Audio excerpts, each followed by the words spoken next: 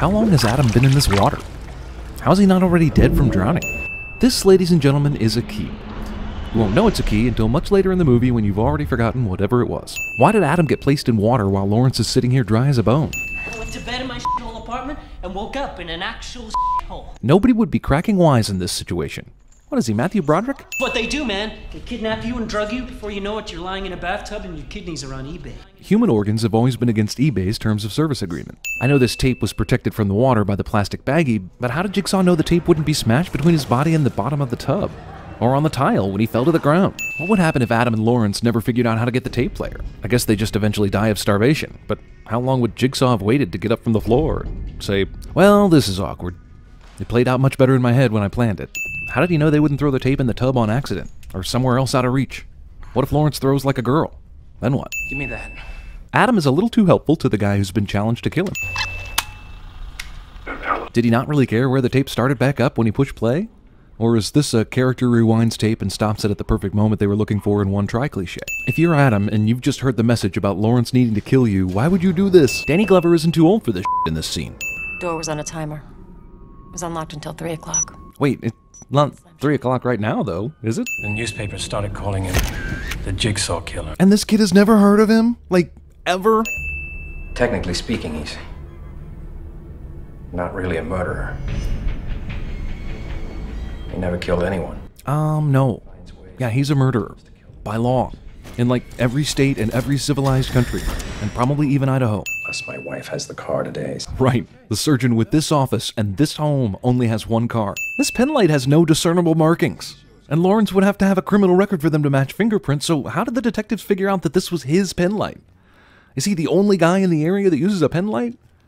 How did Lawrence even know it was his? Cops do not let recently exonerated suspects eavesdrop on official witness testimony.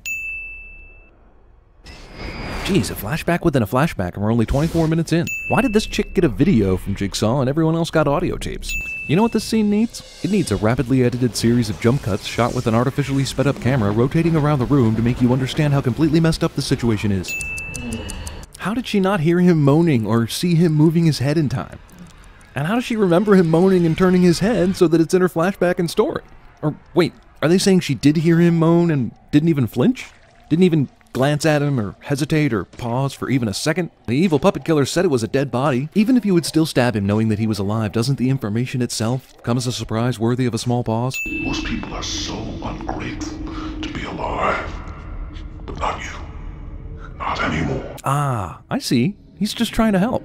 He's seen V for Vendetta one too many times, and he thinks torturing people actually sets them free. It's only 11:25 here, but then, in the same scene, after just a few minutes of dialogue and throwing rocks at the mirror, the time has jumped to 12:05 on the close-up. There's a piece of wood left in the frame of the mirror that's sticking out exactly in line with the camera in this shot. But then when we switch to the camera's view, which has some incredible wide-angle views, by the way, there's no piece of wood to be seen, even though it would definitely need to be there if the camera's able to see Dr. Gordon. Every possible angle has been pre-thought out.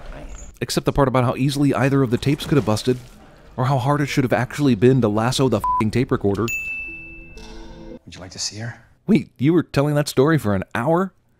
Or did you tell it for a few minutes and then sit quietly for an hour and then out of the blue ask, would you like to see her? This article's about a boy who died in an explosion playing with goofy clay. This article's an ACLU story about people being followed by public and private agents. This article's also about the boy who died in the explosion due to goofy clay. Back to the ACLU again.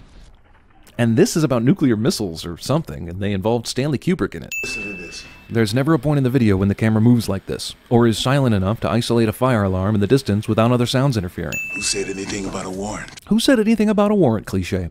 In 20 seconds, the life of this man will be ended. Actually, an entire 60 seconds go by before Singh shoots the drills, which means the puzzle-making mastermind-killing genius can't estimate time for Does Jigsaw have a constantly running fog machine in this hallway? Hey, neat trap. Why is this the only place in the building that has something like that rigged? I understand he probably had a vest on or something. Maybe he's supernatural, I don't know, but shouldn't the gunshot that dropped him to the ground at least have torn some holes in his robe?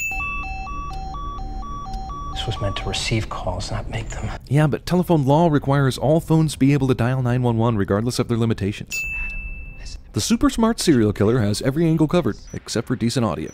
And for that matter, how does Lawrence just assume that the killer's microphone won't pick up whispering?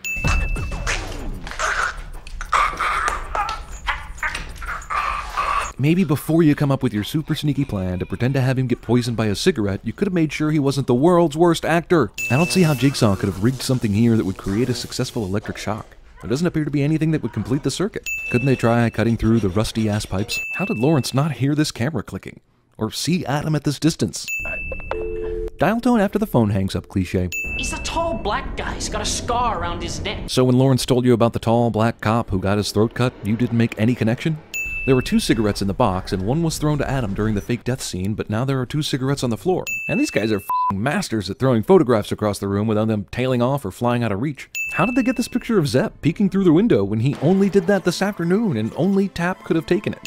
Wait, he's holding the wife and daughter captive in the doctor's own house? So he kidnapped them, tied them up, and then went and set up all this computer and camera equipment in the doctor's house. I mean, even if this isn't the real Jigsaw, it's the real Jigsaw's plan. I'm very confused about why he would choose to do this. What if the doctor doesn't pay his Comcast bill? Or he has to dial up? I mean, this is a super rich doctor who's too cheap to buy his wife her own car. It's alright, I've called the police. Everything is okay. Dude, that is like almost the exact perfect opposite of the truth. Also, is it f***ing daylight right now? Was it not pitch black nighttime just 4 minutes ago when the killer and Danny Glover were driving to the torture shack? Awesome twist. Now, are we really supposed to believe that he didn't need to breathe for 6 hours? Or perhaps even more ridiculous, that he was breathing the whole time, but neither of the prisoners ever noticed the slightest movement? An aging, coughing cancer patient manages to lie still for that length of time? Can I just not buy this for a second? Like, the whole reason why Lawrence is here is because he's supposedly cheating on his wife. However, Lawrence and Carla have not begun the affair yet. He says I did not cheat on her! and we see the encounter in the hotel room where he tells her what the rules are for calling him, and like she made a mistake, like a rookie mistake. What's wrong, Dr. Gordon? She even refers to him as Dr. Gordon instead of, his first name. These people have not started a real affair yet. Now, maybe they stupidly flirted in front of Zepp or Jigsaw or whoever at the hospital. They would have had to specifically say in front of them, tonight, for the very first time, we make love in a dirty hotel room. Sure hope no one evil is eavesdropping right now. But even if they did something stupid like that, then Jigsaw or Zepp or whoever would have still had to account for Adam. How did they know about Adam? By Adam's account, he's only been following Lawrence for a few days. They would have had to figure out Adam existed, figure out that he was the type of guy who needed to be taught a lesson too, and then rig the game on the fly to include him. Also, didn't he sort of miss the best action by choosing to fake die facing the kid instead of the doctor? I mean, he likes to watch victims, right? But he didn't even see the guy who cut his own foot off, which for a psycho killer has got to be like the best part. Key to that chain is in the bathtub. Oh, so the key was never going to be found anyway. How sporting of Jigsaw. How did he decide that Adam was the biggest piece of in the room? I mean, he practically drowns the guy, Adam's death allows Lawrence to live, and Jigsaw teases him at the end with a key that he could never retrieve. Photographers must be worse than Satan.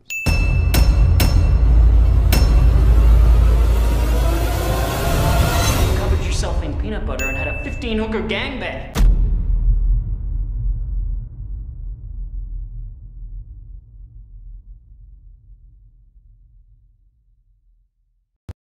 You wanna know how I got these scars? My father was a drinker and a fiend. Hey, Gipper, I have something for you, young man. Ooh, watch yourself, it's the claw. Ooh, the claw's coming at you. Ooh, you're scared of the claw. Who are you? You know who I am. Stop the lies! You're a liar! You lie! You're a f***ing liar! Shut up! Throw me the player. No. You throw me your tape. Give him the whip. Throw me the idol. No time to argue. Throw me the idol. I throw you the whip. I have to go and get help.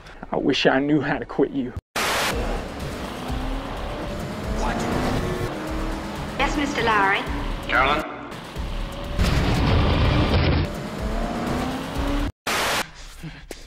You're too late.